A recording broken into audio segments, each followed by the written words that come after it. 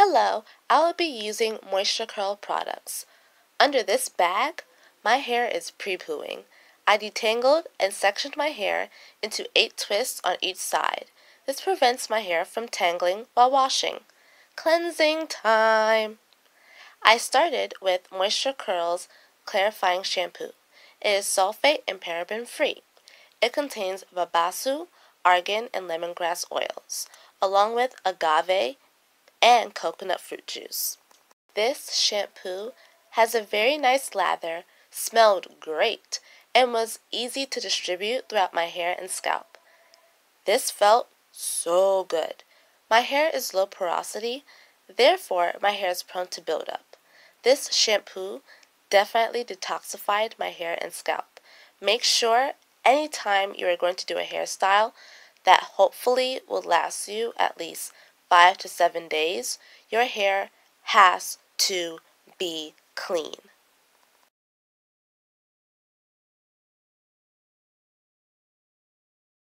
I washed the shampoo out of my hair. Look how shiny and healthy my hair looks. Now I'm doing what I call the scratch test, where I lightly scratch my scalp to see if there are any flakes, dandruff, residue, or buildup left after shampooing. See? There's none. The shampoo did its job. Time to deep condition. I'm using the Moisture Mask Deep Conditioner. It contains coconut, babasu, and argan oil, shea butter, keratin, agave, and manuka extract. It has a very creamy consistency. I applied the mask at my ends first, since they are the driest part of my hair and most prone to breakage. Then I applied it to the rest of my hair shaft. This mask provided a very easy application, but didn't have a lot of slip for me to detangle my hair. Luckily, I washed my hair in twists, so I didn't have to detangle much. If needed, you could add oils to this deep conditioner. This is what it looks like when it is fully applied. The mask absorbed very well into my hair. Also, my hair felt a lot softer. This mask is minty, so it makes your scalp tingle. I deep condition with heat to help it absorb even better. This is what it looks like when it is fully washed out. You can see a little definition. My hair felt so much softer, moisturized, and hydrated. Time to style. I will be doing a wash and go. To begin this process, I am using the leave-in conditioner.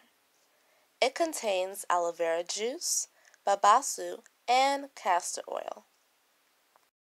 I applied it by spraying it directly on my hair. You could actually spray it in your hands and then apply it to your hair, but I actually prefer this method. Then I smoothed it into my hair. This leave-in conditioner also doubles as a detangler. It made my hair so much easier to detangle. Next up is the curling pudding.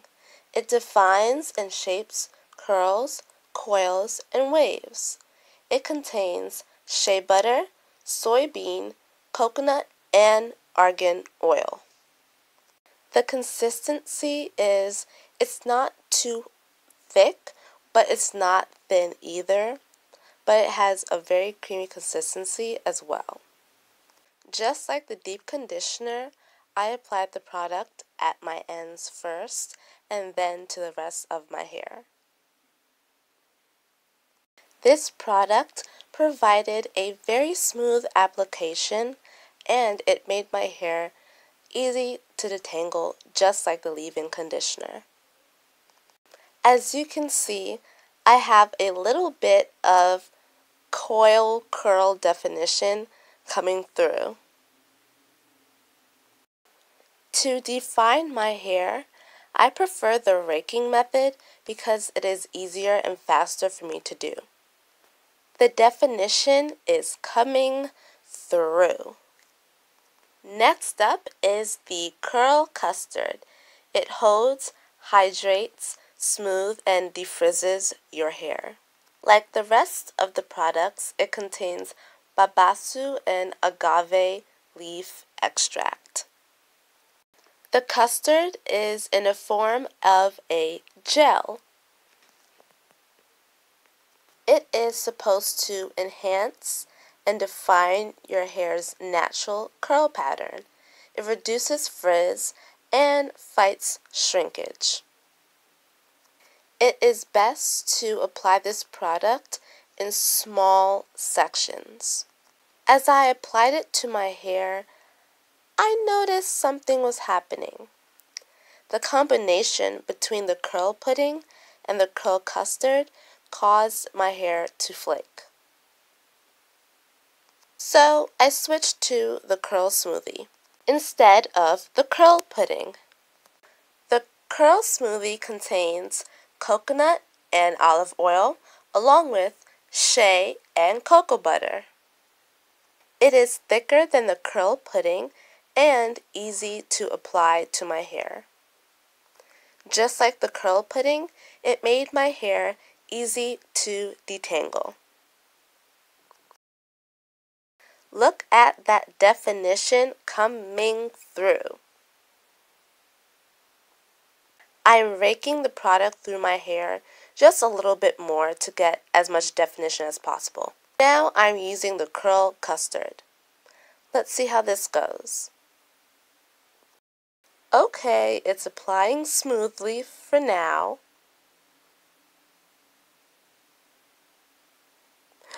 Yay, no flaking. I'm continuing to rake it through my hair.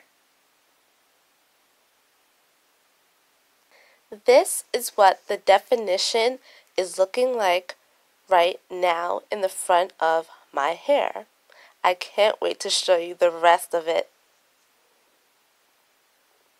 Ta-da! This is the final result. My hair is defined, moisturized, and hydrated. Let's see how my wash and go lasted throughout the week. Day 2. My hair took forever to dry, and I had somewhere to go, so I blow dried it.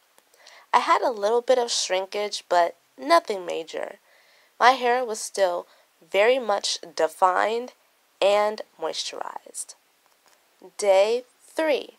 My hair wasn't as defined as day 2, but it still was very moisturized.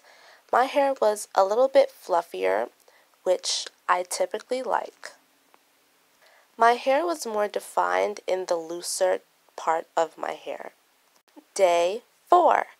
My wash and go was starting to become a curly, coily afro, which I like. My hair was still very much moisturized, but not as defined as day 2. Day 5. My hair was starting to lose its definition just a little bit, but like the previous days, my hair was still very moisturized. My hair was a little bit fluffier, and it was easy for me to reshape my hair. Day 6. My hair is more shrunken than every other day, and this was the only day I really had to re-moisturize because my hair wasn't as moisturized as the previous days. My hair looks a lot like a shrunken afro. The moisture lasted very long.